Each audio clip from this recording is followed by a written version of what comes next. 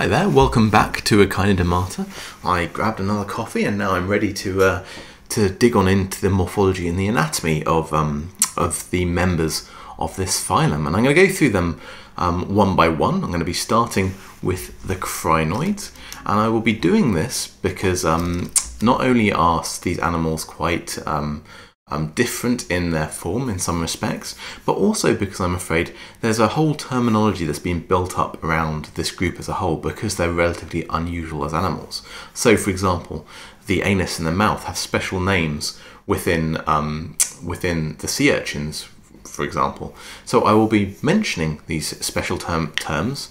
However, I think that if you're in a position to ever want to communicate about these creatures, my 2 cents, I admit as a non-echinoderm worker, is that it's fine to use the words mouth and anus. But you know, there you go. So without further ado, let's talk about the crinoids. So the crinoids are otherwise known as sea lilies. These are usually sessile echinoderms. They have pentaradial or pentameral symmetry.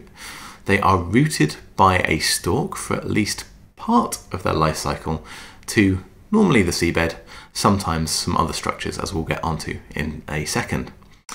Some forms have developed past a fixed stage to become free-living, and this is particularly true of some modern forms, which will often have a fixed stage in their life cycle where they're attached and then become a free-living adult. Modern forms generally live in dense clusters or forests, and these range from warm waters around the tropics all the way through to the icy conditions we find in polar latitudes at a variety of different depths.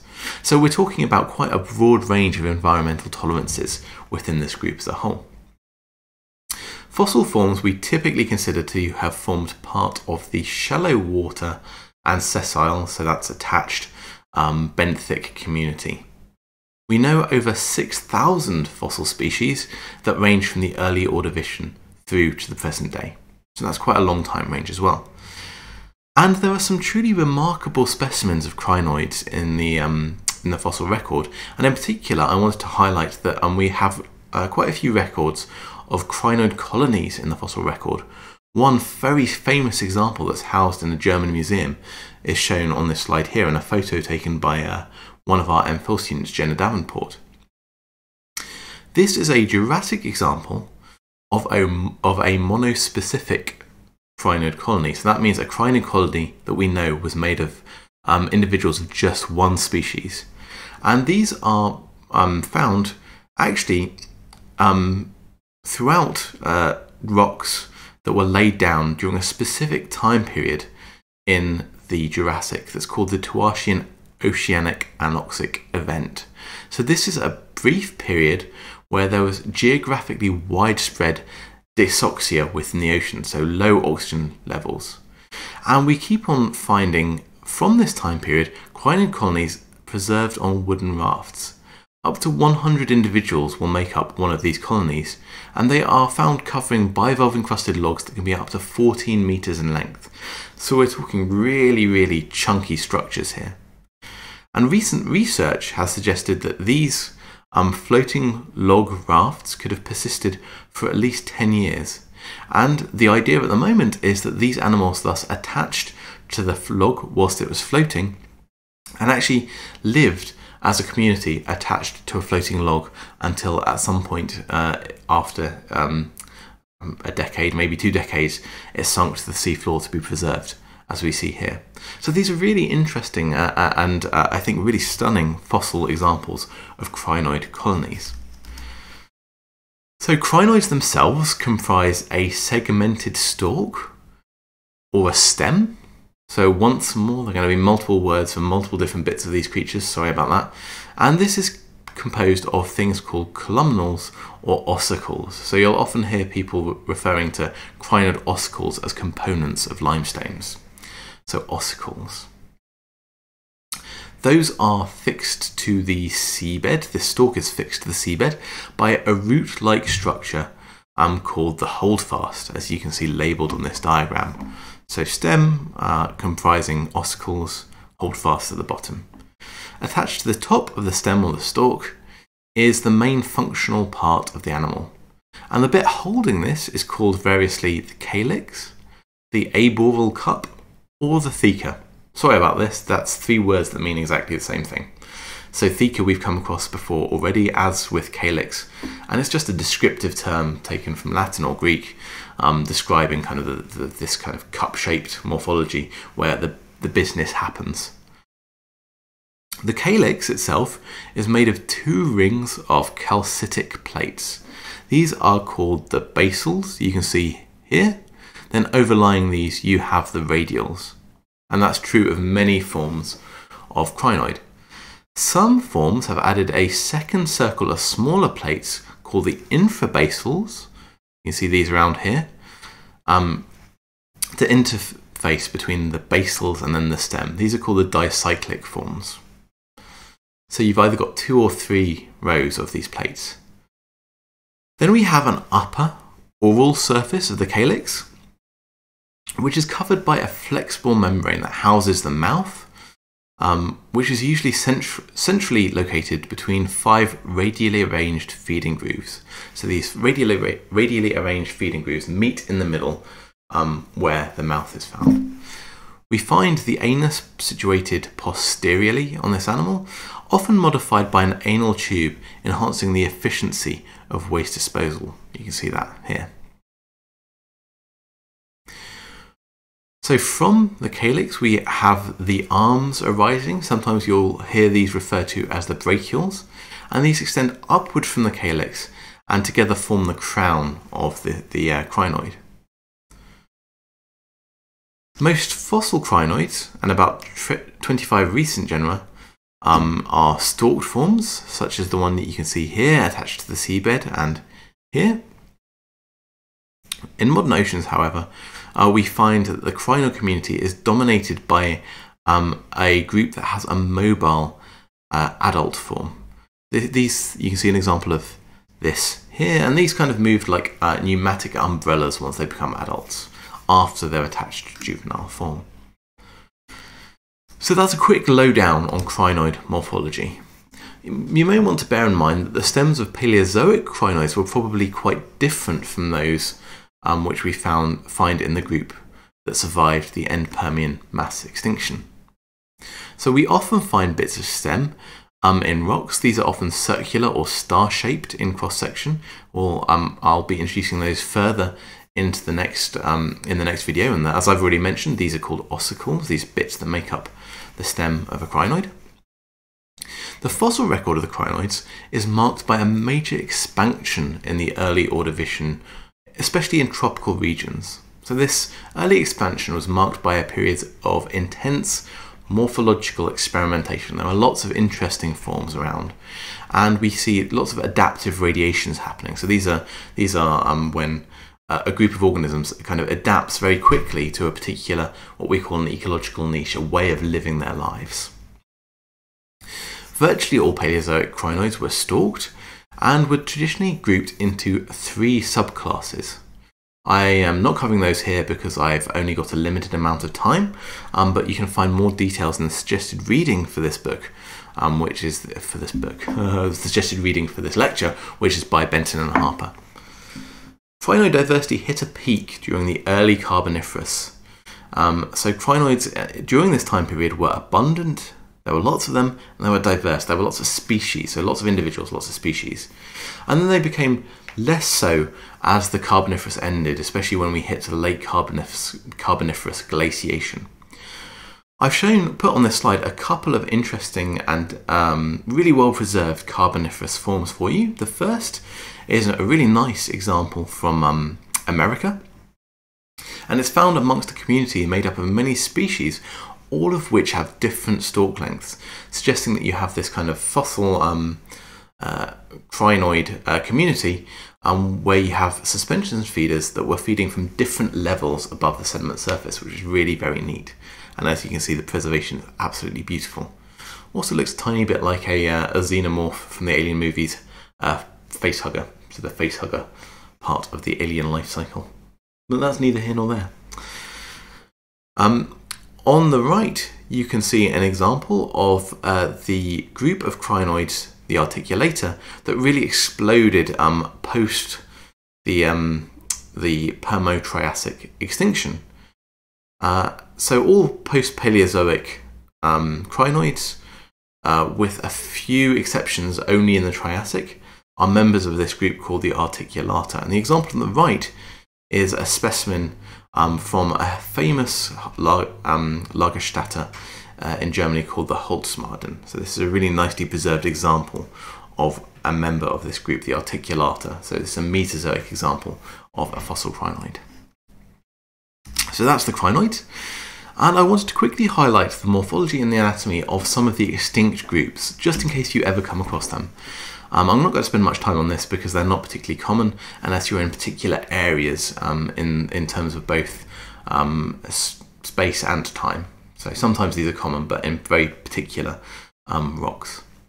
So many of these are grouped together under this banner, the blastozoans. These are creatures that had a short stem, and often lacked arms. They're probably high-level filter feeders, and they're often characterized by pores, which are called brachioles, that punctuate the plates in the thecae. These thecal plates are punctuated by holes called brachioles.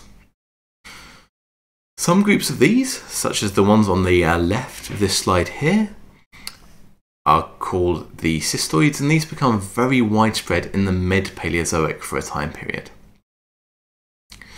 That also includes this group, the blastozoa, and also includes the blastoids, which you can see up here, a lovely picture by Ernst Haeckel, which were around from the Silurian to the Permian. These are lovely little extinct creatures, which are pentamerally symmetrical. They had short arms and a cup or a theca that was quite globular, so kind of globe-like in form, and it was composed of a ring of 3 basal plates. So they're lovely creatures if you ever come across one. There are also the eocrinoids. So these are examples of the earliest brachial-bearing echinoderms. So the first creatures to have this hole punctuating the thecal plate. And you can see on the far right here a member of a really weird form called the paracrinoids. This is an odd group of arm-bearing echinoderms. These have globular thecae and numerous irregularly arranged plates. So that's a sampling really of the diversity of the Paleozoic fossil record. I don't expect you to remember any of the names, and I don't particularly expect you to remember any of their defining features, but I just wanted to give you this kind of idea of the kind of diversity that was in the fossil record that we have no longer. And I wanted to quickly finish the extinct groups with a shout out to a lovely group called the carpoids that really epitomise the nature of the fossil record of this group, because these are amongst the weirdest of all animals in my humble and non-expert terms of the echinoderms opinion. So these are marine animals that ranged in age from the mid-Cambrian through to possibly the late Carboniferous. They have a calcitic echinoderm type skeleton, and they lacked radial symmetry. In fact, they lacked any form of symmetry in many cases at all. They are completely asymmetrical creatures. You can see a typical example of one of these here with this long tail, this weird arm sticking out the other end, a thing called a gonopore, the anus that's just cheekily located on one surface here for no apparent reason, and possible gill slits. So that's kind of weird. So they lack symmetry entirely, and researchers, including my mate Imran, who I mentioned earlier, have spent a really long time trying to understand where they fit on the tree of life. Some workers indeed have suggested they could be chordates, they could be more closely related to things with backbones than they are to echinoderms. Today we're pretty sure that they are indeed echinoderms. They were amongst the earliest branching groups that we met in video 1, we think, nowadays. So if you look at old bits of the literature, you may actually find these referred to as possible chordates. We don't think that's the case anymore, but they are truly weird creatures. So that is the carpoids. We're going to move on now, and we're going to have a look at the echinoids. So remember, we've got the Echinodermata, that's our phylum that includes also crinoids and starfish and sea cucumbers. And then within this, one of the groups is this is the Echinoidea. So the Echinoidea, which we'll be learning about now, are the well-known sea urchins and sand dollars. These are animals that have a robust, rigid endoskeleton that's also called a test. Right? So this test is composed of plates of calcite coated by an outer skin, hence it being an endo rather than an exoskeleton, and covered generally with spines. They've got a long history from their first radiation, which occurred during the Ordovician period. Their tests can be either globular, so that means kind of globe-shaped. You can see an example on the left-hand side here of a globular sea urchin, and these are called the regular echinoids, or they can be discoidal to heart-shaped. So you can see an example on the right-hand side here. These are the irregular echinoids. So you've got regular and irregular. Classification within these groups is often based on the arrangement of plates around the anus and the mouth on the two sides of the creature, and based on their mouth structures, FYI. In order to introduce their anatomy, I'm going to be using a regular echinoid. So they have a lower surface here, that's called the adapical or the oral surface, and this has in its centre, generally, the mouth. The upper surface is either called the apical or aboral surface, and this has the anal opening. Okay, so it's kind of a weird body plan right there, or at least a weird body plan from our frame of reference. The test itself is built of a network of hundreds of interlocking calcite plates organised into 10 segments. These radiate from the oral surface and converge on the aboral surface. So you can see examples of this in this diagram here. The narrower segments are called the ambulacral areas, and these carry the animal's tube feet. So you can see the ambulacral area marked on this diagram here. And these alternate with a wider or interambulacral area, which is armed with spines. So you can see the interambulacral areas here on this diagram. So the aboral surface, this is the upper surface, the one with the anus on it, has a ring of what we call 5 genital plates. These plates are perforated by a hole to allow the release of gametes. So this is something to do with the reproduction of the organism. So you can see these marked on here. And in the middle of that, you can see a thing called the periproct. This is just another word for the anal opening in these groups. It's partially covered by a number of smaller plates attached to a membrane. On the underside, you've got a thing called the peristome. This is the opening for the mouth, which contains the mouth parts. So once more, I apologise for the terminology here. I'm very happy for you just to use the terms anus and mouth. This mouth has a sophisticated feeding apparatus comprising 5 individual jaws, each of which has 1 tooth. This is often called an Aristotle's lantern. So I suppose technically our fancy words periproct and peristome refer to the opening rather than the actual structure itself. So bear that in mind if you're ever trying to talk to another echinoderm worker, for example. You can see their internal anatomy in a fairly simplified form on the left here, including this really cool water vascular system. So that was a crash course in the anatomy of the echinoids. There are 2 significant evolutionary events that I wanted to highlight in the history of these groups that are marked by sudden divergences from this regular echinoid morphology to generate irregular burrowing echinoids. Irregular echinoids are creatures that have this marked bilateral symmetry that is overprinting the pentameral symmetry, and that reflects the fact they're specialised for forward movement as part of this burrowing life cycle. The first of these events happened in the Jurassic and led subsequently to a range of irregular burrowing echinoids, and the second, which occurred during the Paleocene, led to the quasi-infaunal sand dollars.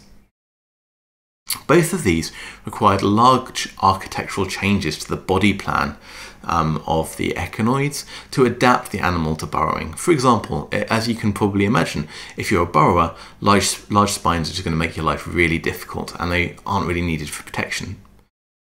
The earliest examples of this trend occur in the early Jurassic, in the Sinemurian, where we start seeing an asymmetrical test, an asymmetrical skeleton.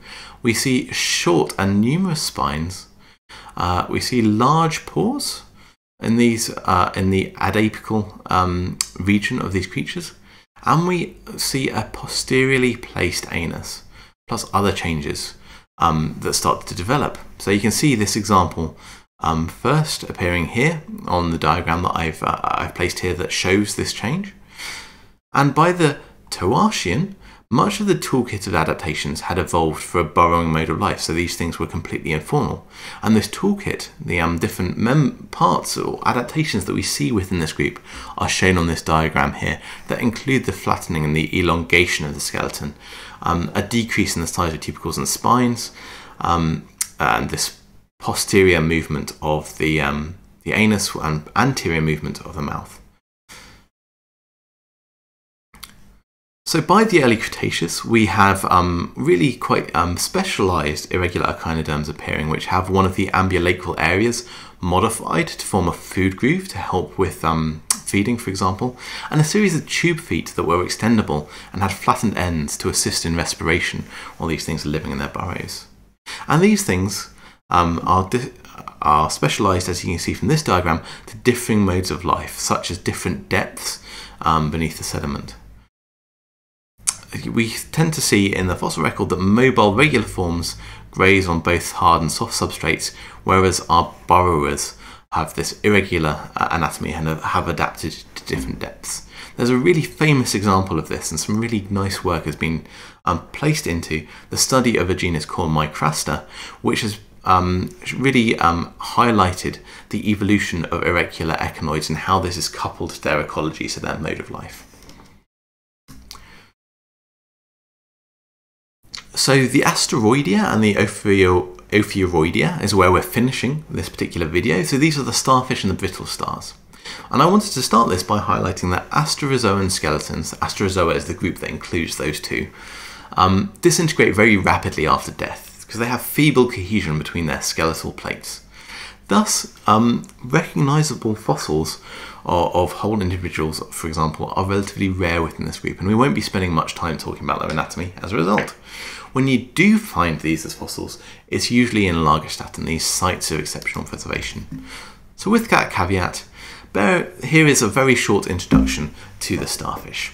Bear in mind that they are common in shallow seas today, and their biology has made them pretty successful. I particularly like these creatures because of their feeding mode. It's unusual but deadly. They actually just sit on top of their food.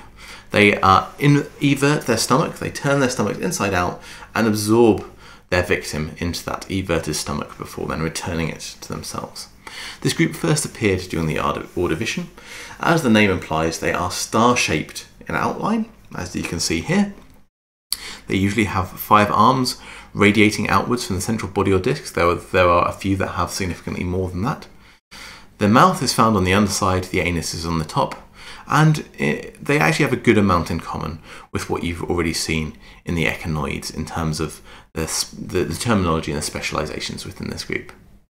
So that was a very, very quick overview of the starfish for you. And we're going to finish in the last video by once more looking at the fossils of this group and by highlighting why they're useful to us as geologists. So I'll see you in a few minutes in that video.